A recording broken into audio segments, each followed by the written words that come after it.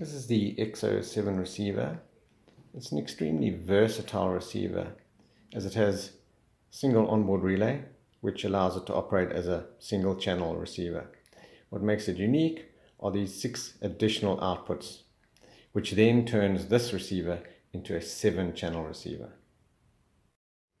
This is one of the relay modules which can be added onto the EXO. Simply by plugging it onto any chosen channel, you can add up to 6 of these modules onto the EXO.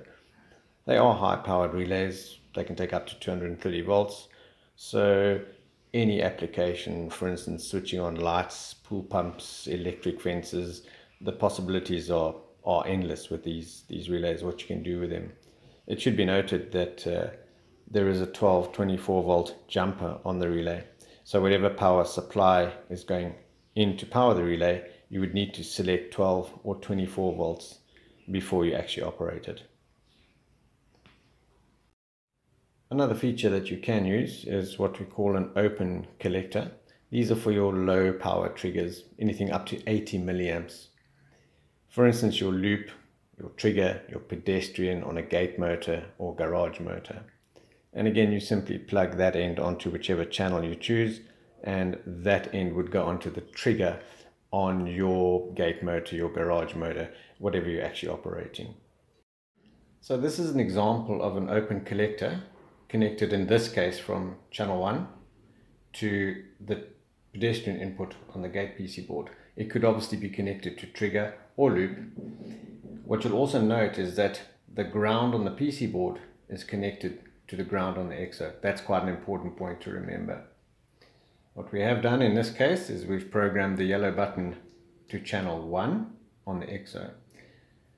So now you'll see when we press the button on the remote, the pedestrian LED comes on the PC board.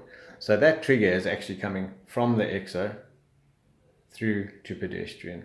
So that's the open collector triggering the pedestrian input on the PC board.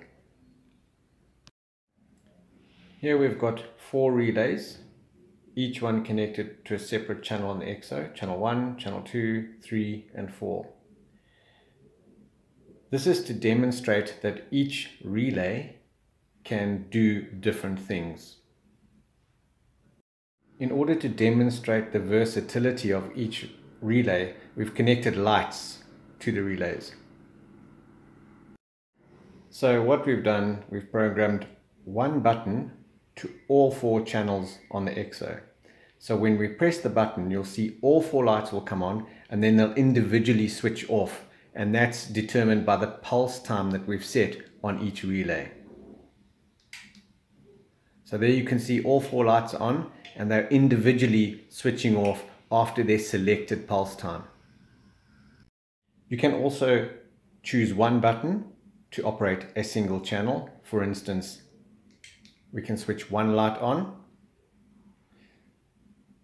We can choose another button to switch one of the other lights on. So it is extremely versatile as what you can do with the EXO-7. It's important to remember that these relays can be used for any number of applications, not only switching lights on. It could be, for instance, bypassing your beams, switching on an electric fence, switching an alarm on or off.